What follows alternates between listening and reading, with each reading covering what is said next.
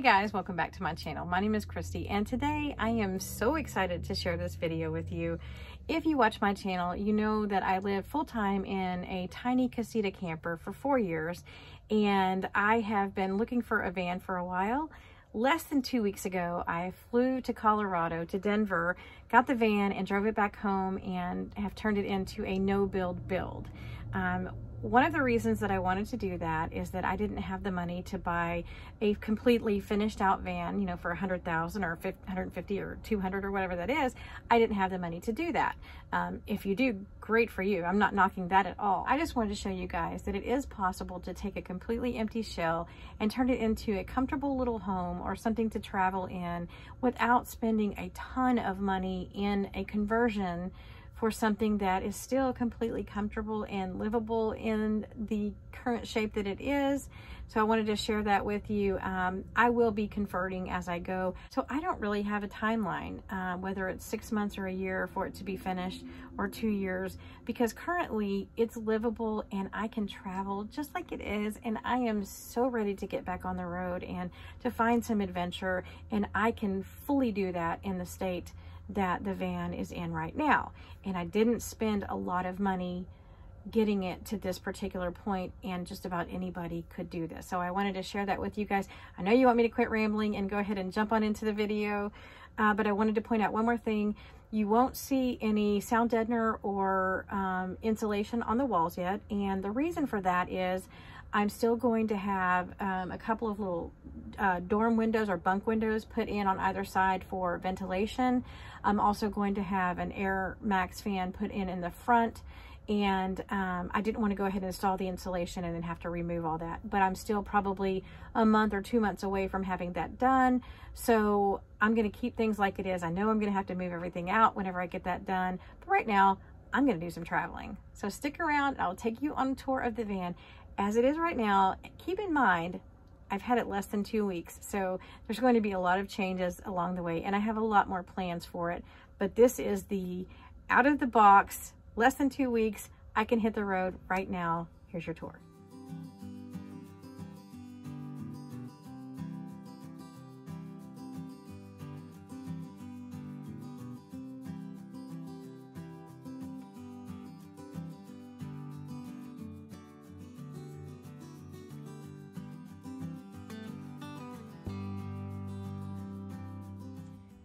So when you first walk in the door, this is what you see. To the bottom right, this is a seat, but it's also my toilet. And I will show you in another video how that works. Then I've just got a little hanging area for my coats and hats. Right now, I don't have everything bungeed up because I didn't want to have to take time to undo it to show you on the video.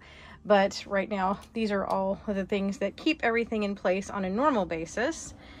So as we scan around here, I've got my fan, a place here that I keep my purse and keys. I always have a place to put it. And all of these things are magnetized, and they are super strong magnets.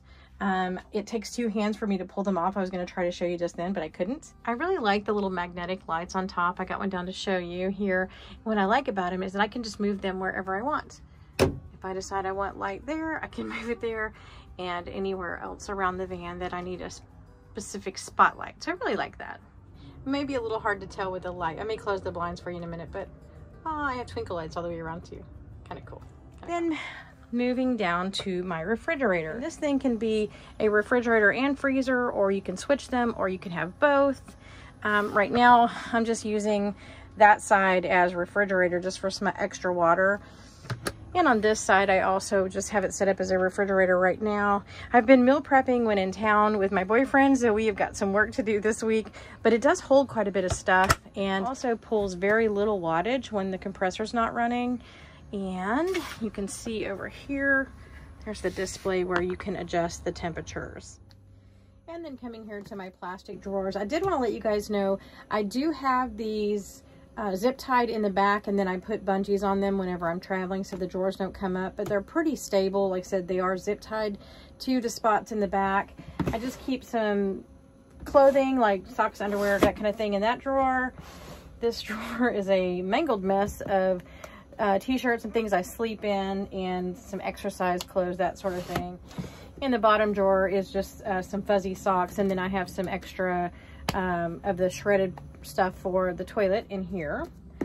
Then here I have this little rack that pulls out, and again, it's bungeed when I'm traveling. Keep all my cleaning supplies here and my flip-flops on the bottom. This is probably a pretty temporary thing, but here we are. So on top of these drawers, I keep my smaller Jackery up here, and I do use it at night when I charge my phone, just because it reaches a little bit better for my phone to plug in. And this is my power strip, which eventually is going to be mounted, but right now it just sits up here, and I'll show you how the plug goes from the outside in whenever I have shore power. In these particular drawers, I have my shirts rolled, some are folded in here to get more in. Then the second drawer, same thing, just more, these are long sleeve, these are short sleeve and more comfortable shirts. And then on the bottom, I keep my pants, jeans, all that kind of thing in here. There's a little better look at it's a Belkin surge protector bar that I have. I don't know if you can see, there is a plug that now goes to the outside that I put in. Now let's look under the bed, which admittedly is quite a mess, but there is hope. To the right over there, bungeed in, I have my solar panels for my Jackery. This is my Jackery 2000, and I love this thing. I am not sponsored by Jackery. If you saw my car camping video, I did have this in the car prior to getting the van. This thing is a beast. It does power the microwave, my cooktop, my hair dryer. It's a 2000 watt power station, and it's lithium battery. Love this thing. I can charge it in 2 hours if it's plugged into shore power. You can also plug it into DC power or your cigarette lighter. And then again, I do have the solar panels. This thing is absolutely amazing. All right, moving up here, I have a space heater that I use in the cold mornings. When I have shore power, I can leave it plugged in all night. Otherwise, I just kind of cycle it when I get cold, but I have an electric blanket as well. And then I can show you the rest of that storage from the back. Moving here to the side of the kitchen, I have this rack. Again, it's usually bungeed, but on the top I have my spices and things. I have some cans and cooking things underneath. Same thing here. And then on the bottom, just a little bit extra storage for some additional bungees and toilet paper. But it fits really nicely in this little slot. If I don't push it too hard. Moving on over here, on top I keep a basket that has my paper plates and paper towels, and actually some plates in here, some cups, just kind of at the ready. That is secured, of course, when driving. And my top drawer, I just have silverware, some extra meal prepping items, and I've got my sandwich baggies, some cooking things, etc. And this next drawer may seem a bit out of place, but I get to it very easily here, and it's got my hair dryer, curling irons, hairspray, makeup, all the girly stuff that I need to get ready in the mornings. And then the bottom drawer is just dishes, pans, and things like that. Now, yes, this is a puppy pad, but I have these glass dishes, and I've got to get something better because they rattle when I drive, and it drives me insane. So I just tucked a puppy pad in between so I didn't have to listen to that. It makes me a little nuts. And on the bottom down here, I just have some of my dry goods. Right now it's fairly empty. I just have some packaged mixes for gravy and tacos and things, and peanut butter, and usually my bread will go in here. I've got some tortillas, some pork rinds, and just some little bars down here. All right, so let me move this out of the way so I can show you my current water system. Obviously this fancy thing, this is going to be my drain from my sink.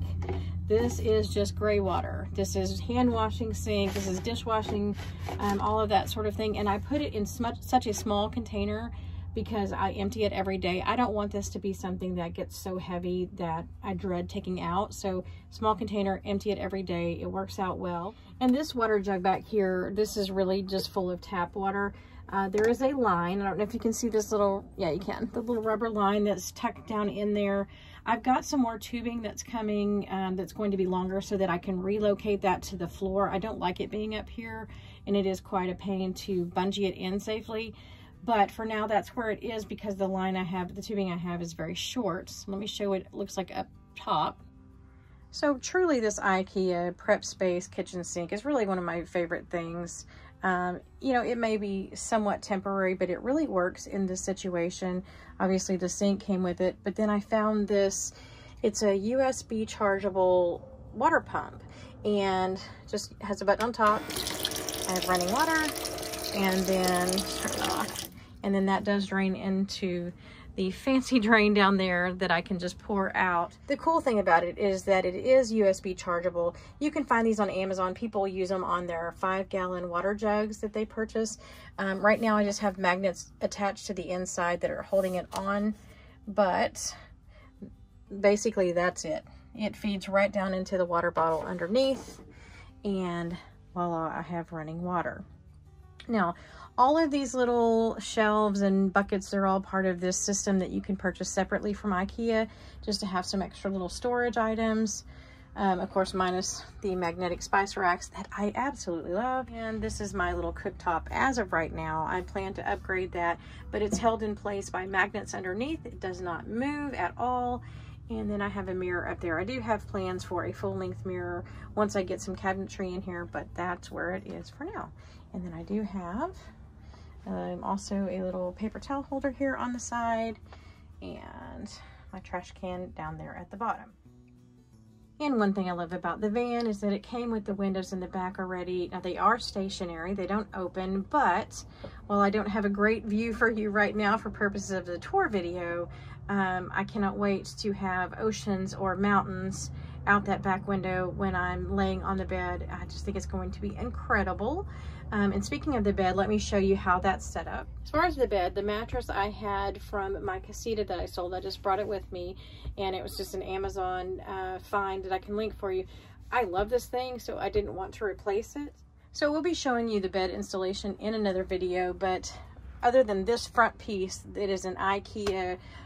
The frames, the rails, and the slats are all from IKEA, and they are just mounted by brackets on the sides. Extremely sturdy, but that's where that came from. And then a shout out to Steven, who installed this for me, and I'll put his information at the end because he's wonderful. He put the extra piece of board on there for me so the mattress doesn't slide forward when I drive. So there's the view of all of that. And there is some additional storage above the seats. Right now I just have some towels in there, some extra tarps, and then that corner I have my life jacket and some of my kayaking things. I do also have the curtains hung up in here, and at night, those are the blackout curtains. At night when I close them, it gets completely pitch black in here, which I absolutely love. So this is the view from the back with the doors opened up. And again, the garage area here is a bit messy, but I just want to show you a little bit what I have. So this is my laundry basket, which is great. I can unhook it and take it with me. I store my extension cord here. I've got a medical kit. This is an extra cook stove, my mat for outside, and then some miscellaneous stuff. Then my car jumper. I've got tools in here, an extra step stool, bottle, water.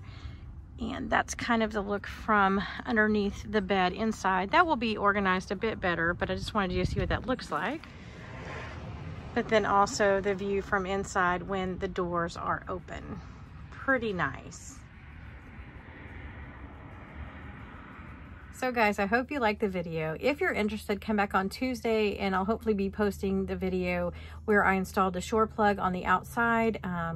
Very intimidating to try to do that, but I'm so glad that I got it done, and it's going to be a game changer for me on the road. Otherwise, I'm going to get back out there and start exploring again now that I have the van in the shape where I can actually do that. You guys, please remember to always enjoy those little things, and I'll see you next time.